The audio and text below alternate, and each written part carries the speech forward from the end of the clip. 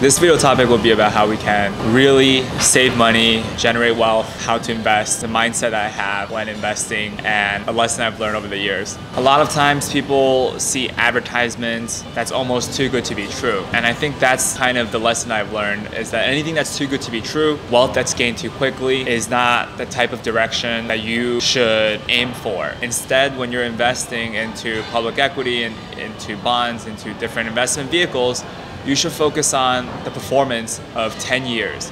What's the 5-year to 10-year plan? Think as an intelligent investor. How can you invest your money and get the return in a 5-year to 10-year period rather than in a 5-day to 10-day or a couple months, how much you would generate? I see a lot of ads on YouTube for day trading, for e-commerce products, for teaching you how to do Amazon FBA. There's I feel like everything that's out there, like how to become wealthy or how to make passive income. I want to talk about passive income. I see a lot of ads on entrepreneur programs, on YouTube ads or Instagram ads. I'm just shocked at what a lot of people, the misconceptions out there. For example, we have ads that are saying, hey, live this lifestyle and make 6-digit income or 7-digit income, and I don't have to do anything. I can work anywhere and it generates me money. I don't know any entrepreneurs that generate 7 digits on their business without working. Actually, most entrepreneurs I know work way more than a 9-to-5 job. Freelancers that are passionate in their craft are working 12 hours,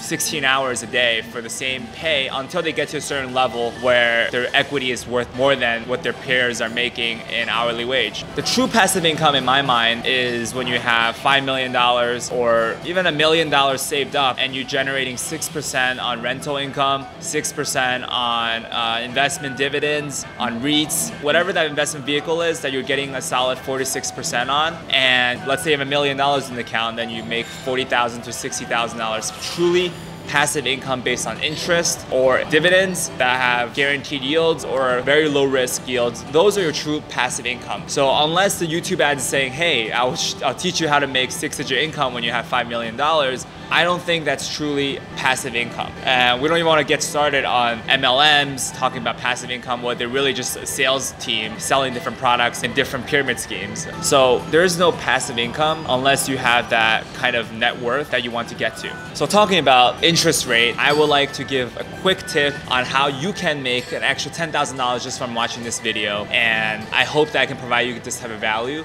A quick thing I've learned is to find an online savings account instead of a typical Chase Bank, Bank of America, which offers close to 0% in interest rate. But you can actually go online like Betterment or American Express online savings. I'm not sponsored by any of these products, just listing a few that I personally use, and you can get a higher APR. They're also FDIC secured, so you want to make sure that they're $250,000 secured. You're putting in $100,000 checking. That extra 1% is an extra $1,000 in your pocket at the end of the year, and they pay out monthly in interest.